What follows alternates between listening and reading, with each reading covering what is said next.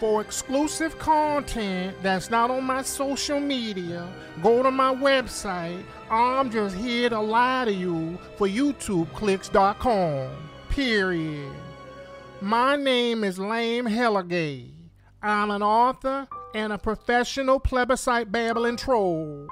My dream is to become a legitimate documentary filmmaker, but I can't seem to garner the respect that people like Tariq has and put out reputable material. So basically, I steal a bunch of material from Hidden Colors, I remix it with utter nonsense in order to sell my poorly written books that's full of plebiscite babble. Period. Some say I do this because I'm an ugly, light-skinned, troglodyte-looking dude with an inferiority complex. But I say no, that's not true. They say I'm reduced to making asinine clickbait titles in order to trick people into watching my YouTube videos while I babble for 2 hours while racking up YouTube revenue, never explaining anything or getting to the point. I disagree with that too, period. Also, I like to play overly dramatic background music to make my pointless babbling seem more deep. Or, period. Some people even say I read random, out-of-context documents and claim that they're credible sources and proof, and that's just not true at all. I can back everything up with claims and facts, period. I can prove this in the new book that I've written called Frederick Douglass Was an Extraterrestrial, period. I'm going to now explain some facts about my new book. Now, in order to understand this, we must first turn to the book called Mary Had a Little Lamb. Now, Mary Had a Little Lamb, according to documents, was Frederick Douglass's favorite nursery rhyme, period. Now, Mary Had a Little Lamb goes as follows. Mary had a little lamb, the fleece was white as snow. Now, when you look up Black Law Dictionary under the word snow, the definition is very interesting, period.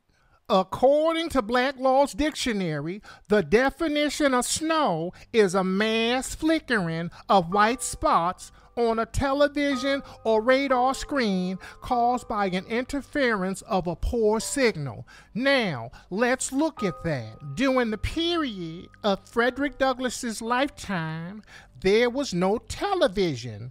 Or was there? Frederick Douglass liked that nursery rhyme because it was really a secret message from his home planet who did have televisions at that time. This is unequivocal proof of an extraterrestrial background for Frederick Douglass. Now, how are you going to refute those facts? How? Period.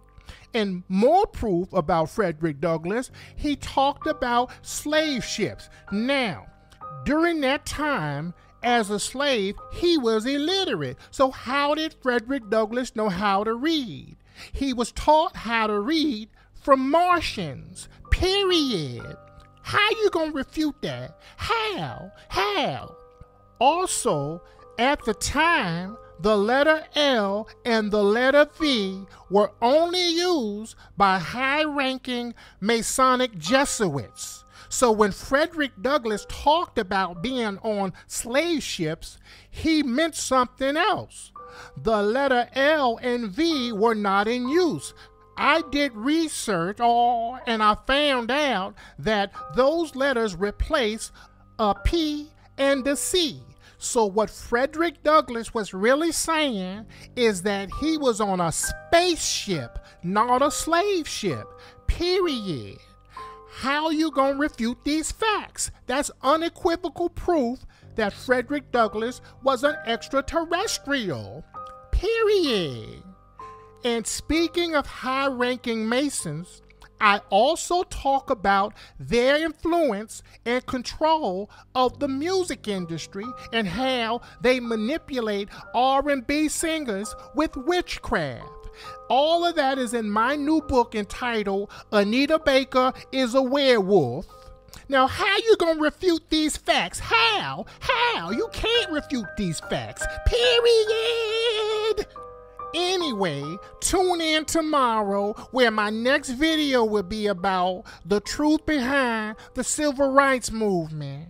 I explain how the Montgomery bus boycott was not even about discrimination or black people in the back of the bus. That was a lie put out by the Illuminati to cover up the fact that the buses in Montgomery had time portals in the back so that people could transport to other dimensions. Period.